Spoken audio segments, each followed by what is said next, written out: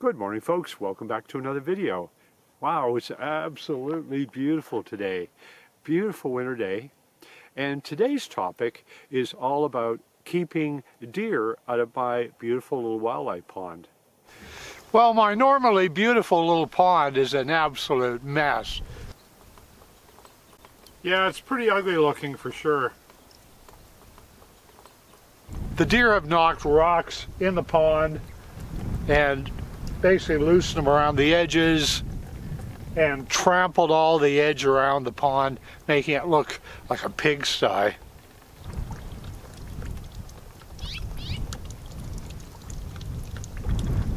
So I'm going to start with the rapid area where the little waterfalls is and just clean out all the sludge. Not going to be pretty. There's old leaves and debris and who knows what's in there. Could be some interesting creatures. Clean all that up first, then drain all the water out of the pond and clean it up. So I've got about 2.5 gallons of water here, and I'm going to take some vinegar I had laying around and wasn't using, just to use it as a cleaning solution. We'll add some of that. Seems about right. I have to admit, I've been putting this off, going, you know, I'll get to it. But what really prompted it was, yup, I ran out of water with my 1,200 gallon tank because essentially this year our monsoons were so sparse that now I'm going to have a water shipment. So I'll call the water company Kerfman Water Supply, and they're usually here pretty quick. And the minimum they can send me, which I've said on other videos, is 1,600 gallons. So that means that my little tank holds 1,200, and conveniently, this pond is about 400. So I'll put on some gloves because in the Arizona desert, you just never know who's going to be living among all those rocks.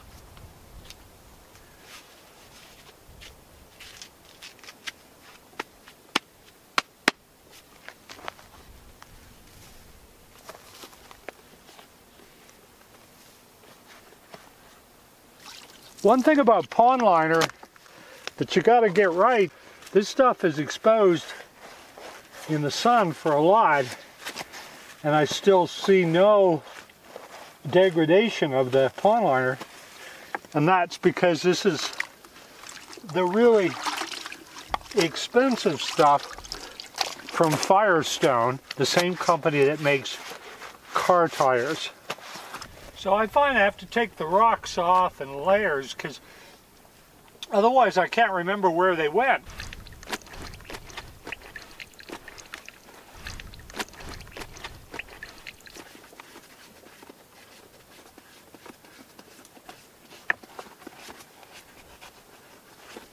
So much action happens at this pond, it's really worthwhile taking care of it.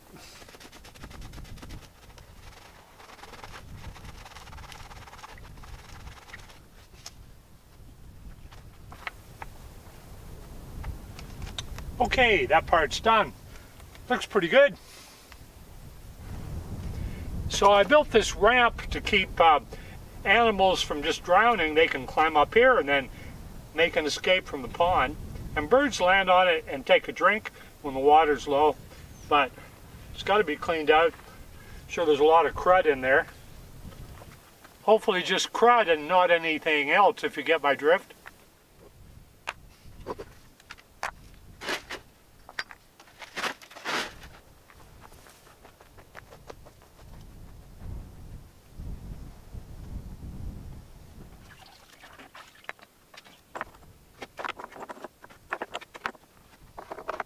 Now, before we start the serious draining of the pond, we'll get our fake plastic water lilies out of here. They weren't very expensive and never have to worry about them dying. Okay, we got our trusty little pump here, and let's put it to work. All right, first into the deep we go. Dive, dive, dive.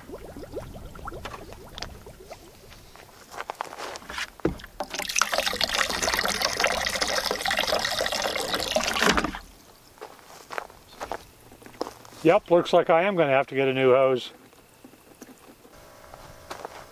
Okay, I think it's time to unplug the pump, because that's pretty well drained.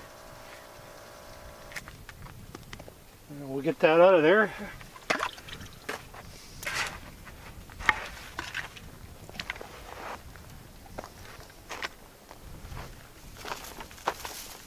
And of course, none of this precious water goes to waste.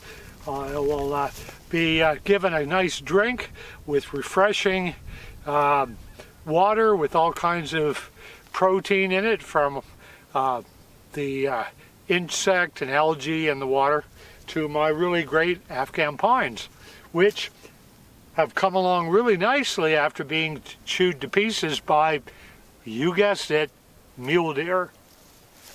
And I kind of like to give them a drink down the needles, let it trickle down kind of all natural, as opposed to just dumping it at the base.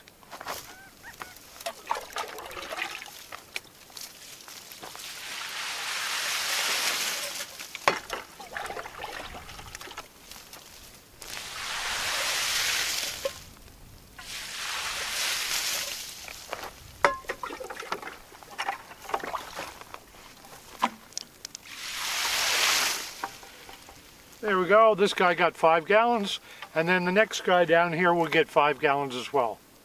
So also, here's some interesting facts about deer that you might not know.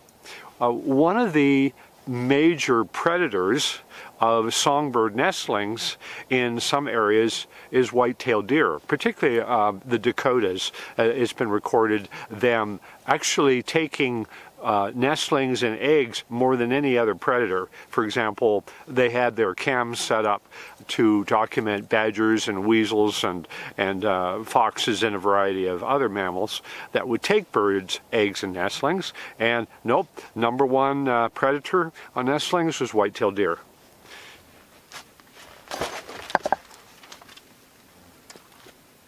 Wow, that's bright. And now the most fun part of all, cleaning the entire bottom of assorted things. Yeah.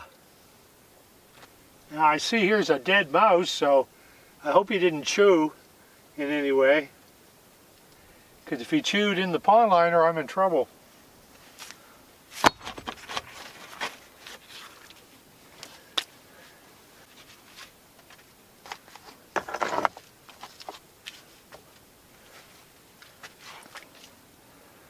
I'll put all the rocks that I used to hold down the rock in a roll in a separate pile.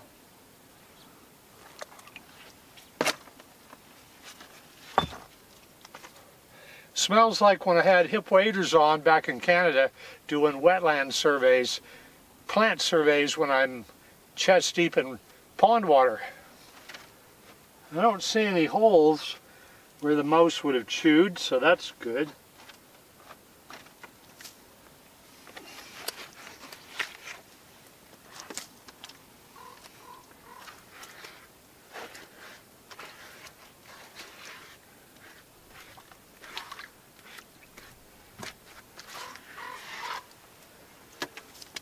Raven's going talk, talk, talk.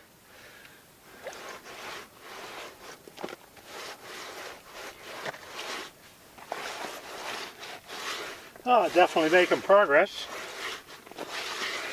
don't you think?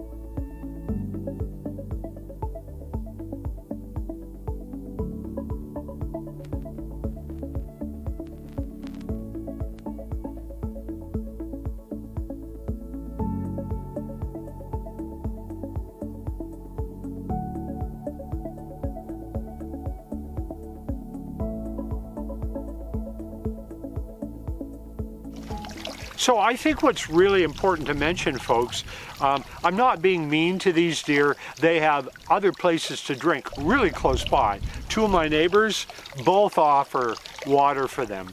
They just seem to absolutely love my pond. Maybe it's because it's more natural looking. Don't know.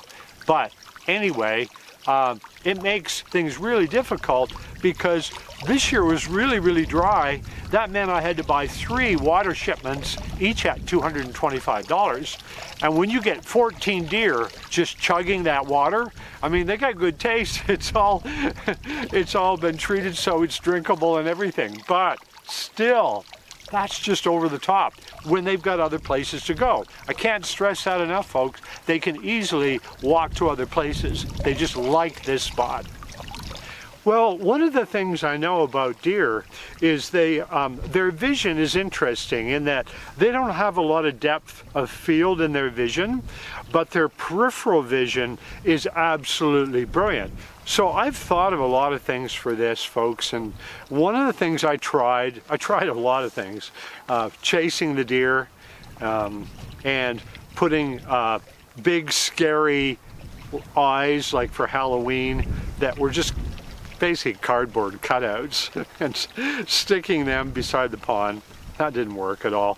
I saw the deer actually practically tripping over them just to get to the water. So that didn't work at all. But I thought, you know, maybe I could simulate a predator. And what about a lion? How about that? That should scare them. But all I can come up with is I can get a fake African lion and use that. Yeah, that'll work, I think. First off, I bought this inflatable water polo ball, although it says volleyball, and I was sure I ordered a water polo ball. Maybe somebody can tell me, those of you who are really into sports, can you tell me, is a water polo ball and a volleyball the same thing? Leave it in the comments below and just kind of educate me. Thanks. So anyway, here we go. Then I got this guy. Told you I was going to use a lion, and here he is. His name is Leo. I already named him. Okay, I need to get out more. Anyway, so I had this harness that was used to hold a camping mat together and keep it in place, all rolled up. So I think this will work.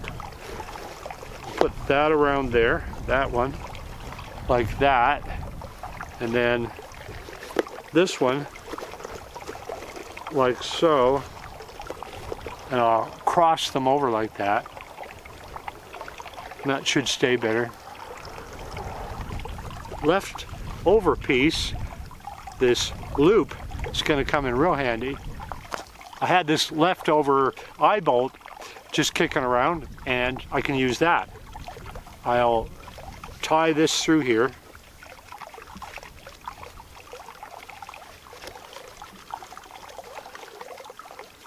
Like so. That seems pretty firm. Okay, now that's going to hang down. And that's really important. Okay, Leo, let's fit you out good.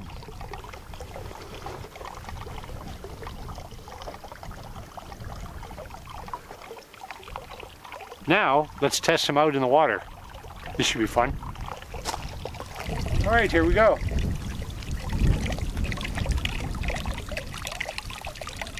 Cool.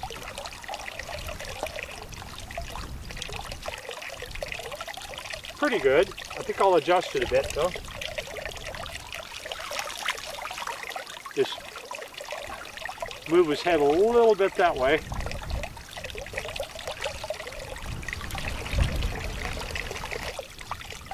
You ready to scare some deer, Leo?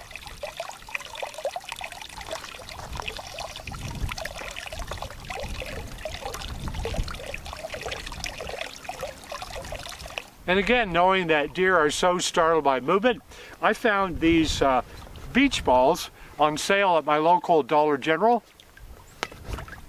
I'll add them too. And with any little bit of breeze, everything moves, and that makes things even more scary. So just as a side note, I will fence this property because, yep, believe it or not, I had a couple old range cows sneak in at night and chug water out of my pond as well. And I won't go into it because it's a big topic, but here, just bear in mind if you come here that range cattle have a right to be all over your property and do whatever they want. And it's up to you to fence your area. And I don't have a problem with that. That's just part of what goes on here. And I respect ranchers and their hard work. And that's just it. Well, it's definitely a cold one this morning. Looks like the hummingbird feeder is just starting to unthaw. And it's about 9 in the morning here.